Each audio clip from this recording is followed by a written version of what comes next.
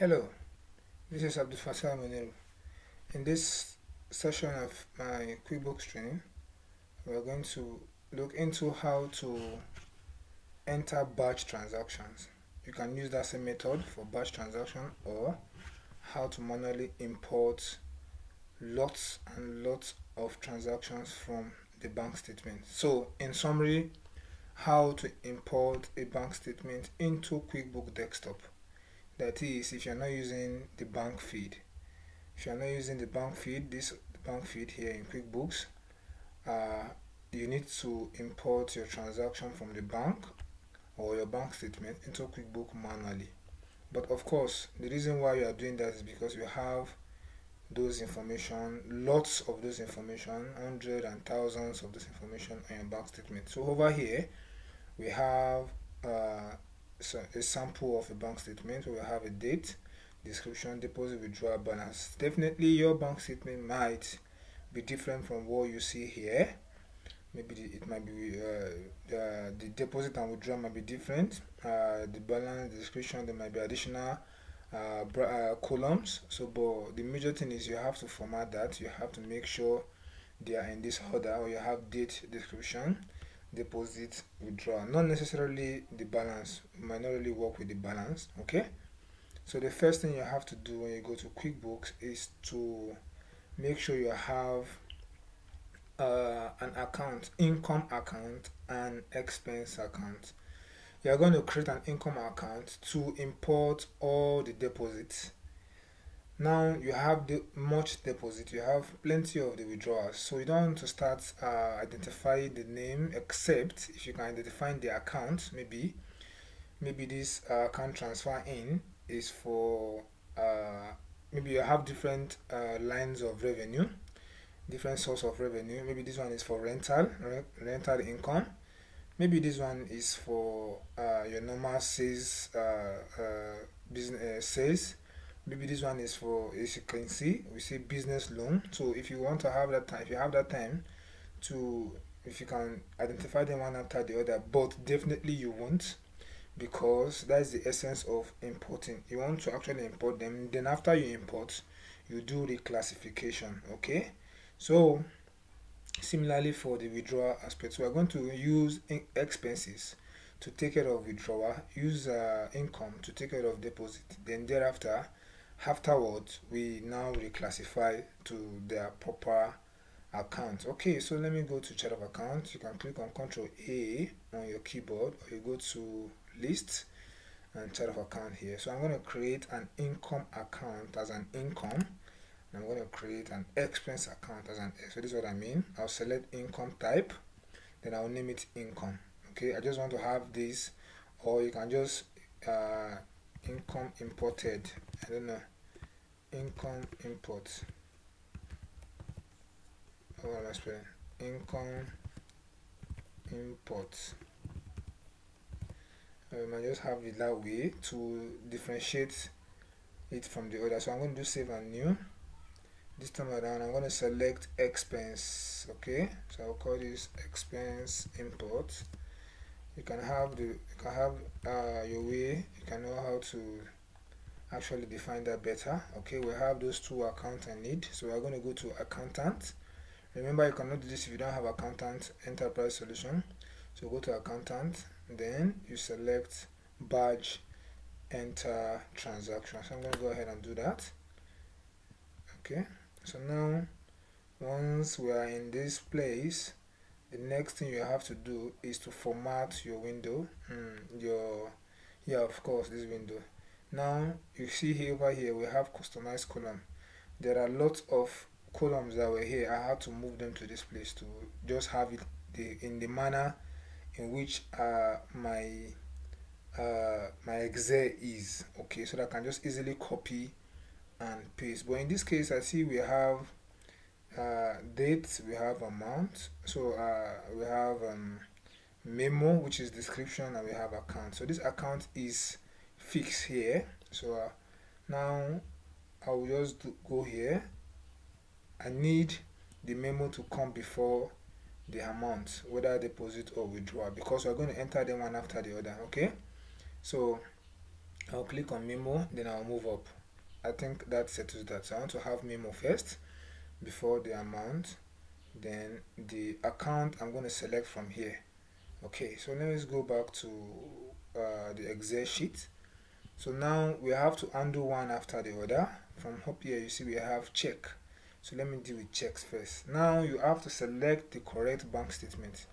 If it is not Zenith Bank, if it is First Bank, you create new, you add that First Bank here, because it is in this First Bank we want to actually import this transaction from the statement. Okay, so now we'll go to Excel.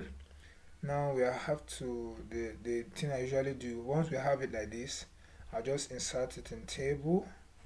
Okay, let me insert in table so that I have a header and the drop down of filter, or if you like you can manually enter that. Okay, so now I have, once, since I want to work with withdrawals, it means I need this empty place to I need to select the empty place alone from my deposit so that the withdrawal aspect will show. So I hope we have the blank. Okay, we have blank. So I'm going to deselect this first of all, and I click on blank. So blank will only bring blank of deposit. Definitely blank of deposit signifies withdrawal. Okay, so when I click OK, I only have my withdrawal here, and I have my date set, my description. Deposit is out, of course. So what I can do, I can actually hide these because I want to just copy them once and for all. I can just hide this. I don't need this actually, so I can decide to leave it or delete it. It won't affect what I need, but if you still need it for a proper whatever it is, the balance check or something, so you leave it there. Okay, let's try something. So let's say we do this, and then comments. Okay, we've hidden the deposit aspect. Okay, let me just go ahead and delete that. Now I only need the date, description, and withdraw. So I'm going to select from here down to this place. Here, from here down to this place. So I right click and copy. Okay, once I copy, I go to my QuickBooks. I'll select this place and Ctrl V, or you right click and paste. Now it will paste in according to how you have it in Excel. You see that's the reason why I have to bring my memo before the amount. So memo is the description, then the amount, just like we have it here in Excel. So it's good, and this is checks, we are correct. Okay, now the required field is expense, the one I created earlier.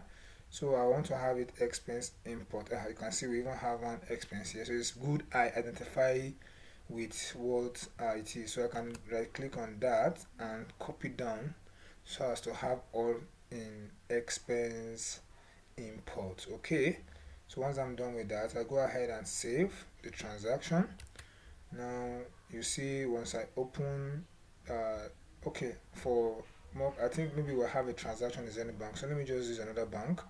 So let me use premium trust bank, this way. Okay, so I save and close. Now I need it to be in premium trust bank. Okay, so I go ahead and save the transaction. It still checks. Check means withdrawal. Check can be any payment as far as it goes out of the bank. That is what check means in QuickBooks. So 20 transactions have been saved. But now if you want to confirm that, you can quickly go to the lists, chart of accounts. You see now we have premium trust bank with this amount, a negative $112,529 $99. Okay, so now you can double click on that to see a register on whatever it is you've imported. Now you can see everything is fine, is properly entered into QuickBooks. So we'll go ahead to the same batch transaction.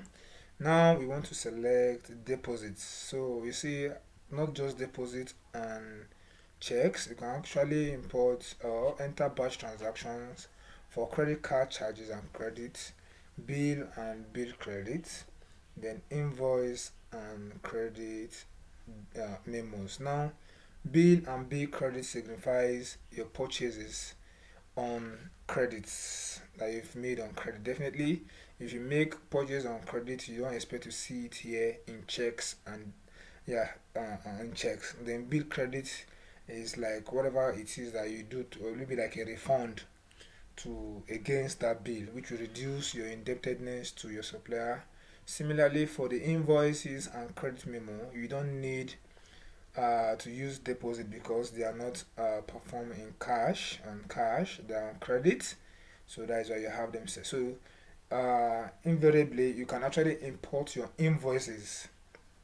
You can actually import your invoices and actually import your bills that you owe and invoice that you are owed. Okay, so let's just leave it to deposit now because we want to handle deposit alone. Now you see we have a receipt form, an account form, an amount. So but here in Excel I only have, so I'm gonna go ahead and bring that out. Okay, then let me just click somewhere else to, okay, now I will filter it again. This time around I'll select all, then okay. So I will now do similar to this. I'll do that and select just a blank so that I will have my deposit alone. So I only have here like 4 deposits, so I don't have to hide my withdrawal because I can just copy from here to here, so there's no need for that. Okay, so once I'm done with that, I will copy, but before we paste we have to arrange this in that order. Okay, so I'm going to go ahead and customize the column. We have date, we have memo, we have amount, which is correct. Now the receive from is the customer that you're receiving, or the client that you're receiving this payment from. Okay, so since we want to do the classification later, or we want to do that, we want to handle this matter later.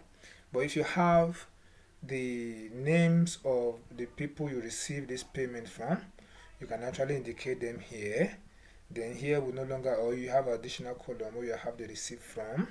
So it means you have to create them as a customer in QuickBooks, or else it won't recognize that. So you have to create them as customers. Similarly for the checks, the expenses that we just imported, if you have the names of the supplier or the vendors in respect to each transaction, you can just leave them.